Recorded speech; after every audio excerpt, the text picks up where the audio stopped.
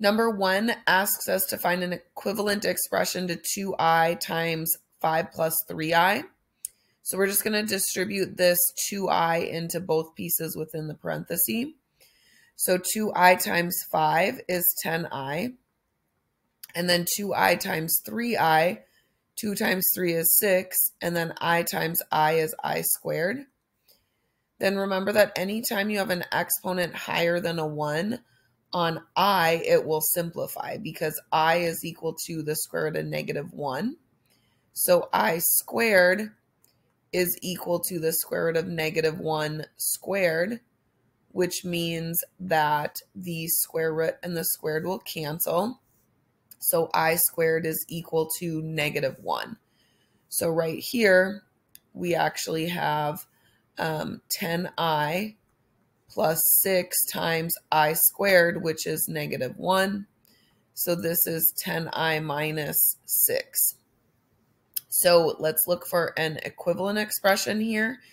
And you'll notice that all of these are written with the real component first and then the imaginary component second. So if I think about this one, this real component is negative 6. And then we have a positive 10i. So that's going to be equivalent to part A. Number 2, Lynn says, when you add or multiply two complex numbers, you will always get an answer that you can write in the form A plus BI.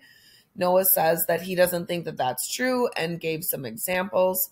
So first, let's check Noah's arithmetic to make sure that he's correct. So here we're just adding two quantities together. So we'll just add the like terms. So 7 plus 3 is 10. So that's good. And then positive 2i plus negative 2i is 0. So we're good there. In the second one, we're multiplying two quantities. So we're going to do 2 times 2, which is 4. We're going to do 2 times 2i, which is a plus 4i. 2i times 2, which is a plus 4i again. And then 2i times 2i, which is a 4i squared. And then we remember from number 1 that I squared is just negative 1. So then this is really 4 plus 4i and 4i is 8i. And then 4 times negative 1 is negative 4. And then 4 and negative 4 is 0. So this just equals 8i, which is what Noah has. So he's correct in both cases. So both cases are correct. So can Noah's answers be written in the form A plus BI, where A and B are real numbers? And the answer to that is yes. So remember, this first part is the real part. And then we have the imaginary.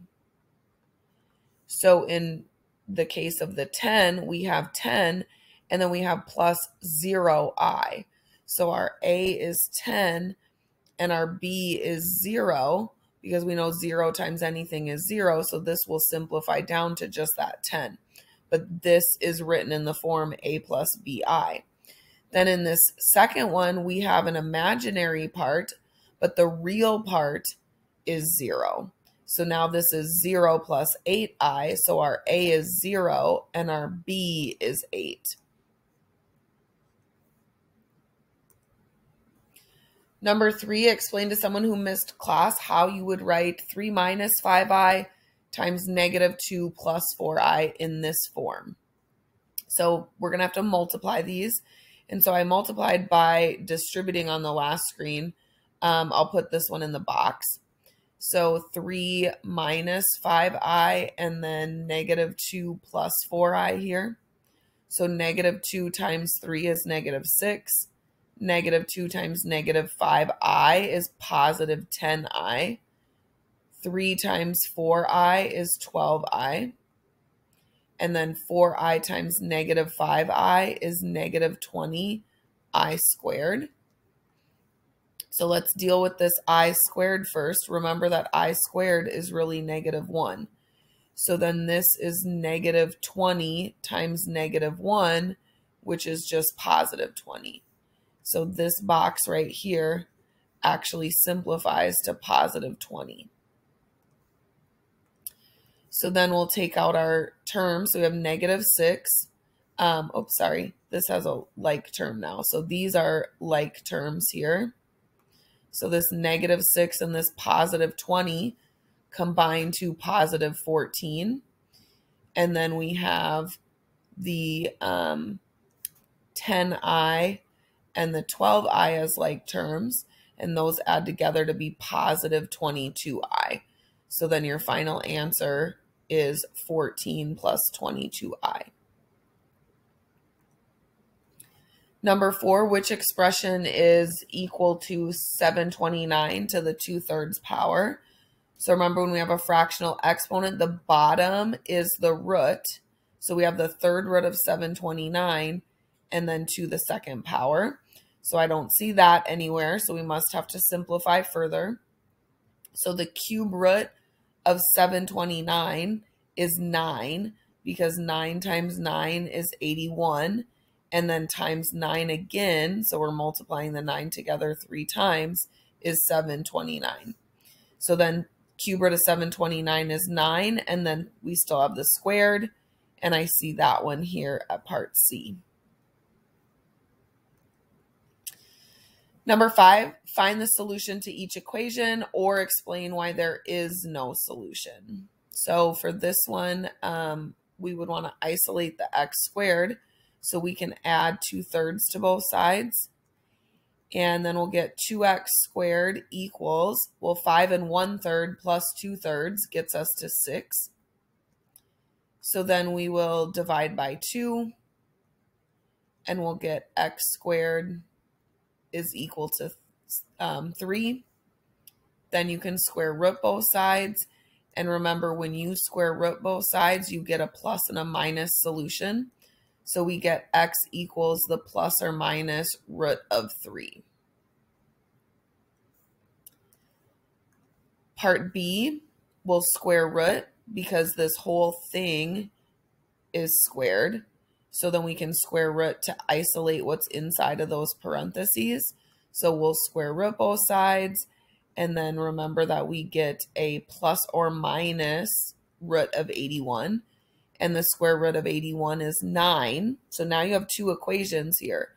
So you have x plus 1 equals 9, and you have x plus 1 equals negative 9. So solve both of them. So here we'll subtract 1, and we get x equals 8. And we'll subtract 1 here, and we get x equals negative 10.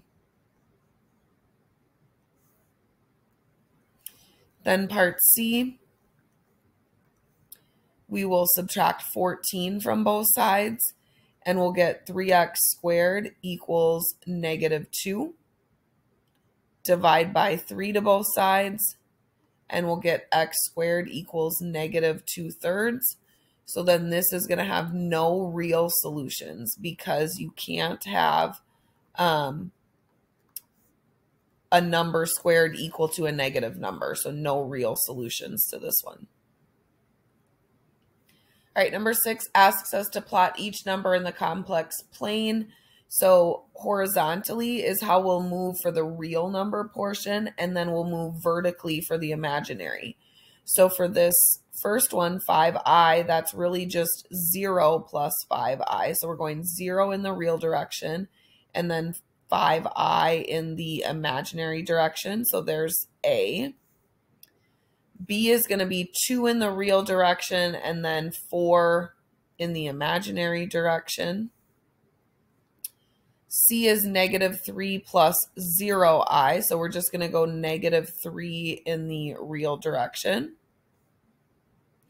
D is 1 in the real, and then negative 3 in the imaginary. E is negative 5 in the real, and then negative 2 in the imaginary. Number 7, select all expressions that are equivalent to this one. And so you can put this in the box. I'm just going to do the distributive property here. So I'm just going to do 3x times x, which is 3x squared. Then I'm going to do 3x times negative 4, which is negative 12x. Then I'm going to distribute the 2 to both pieces. So 2 times x is 2x. And then 2 times negative 4 is negative 8. So then if we combine these like terms here, we would get 3x squared, negative 12 and 2x is negative 10x, and then the negative 8. So we'll go ahead and start looking for some equivalent expressions. So A doesn't have an x term, so this one certainly cannot be equivalent. B is equivalent. It's this exact same answer down here. So let's look at C. So if we distributed the 3 in, we'd get the 3x squared, but then we'd get 6x in the middle. So this one is not good. D, let's distribute these in and see if they would match this. So 3 times x squared is 3x squared. Then we have negative 9x. Distribute this negative in, we get negative 1x and negative 8. So we see the 3x squared and the negative 8, and then negative 9 and negative 1 gives us that negative 10. So D is equivalent. E, we'll do this same idea. So distribute in to check. So we get 3x squared, we get negative 9x, then we get negative 10x, which I can just stop because negative 9 and negative 10 is not going to be negative 10. Then the final one, 3x squared minus 12x when we distribute the 3x in. And then plus 2x minus 8, that's this part right here. And if we were to simplify it, it would get to that negative 10. So F is an equivalent expression.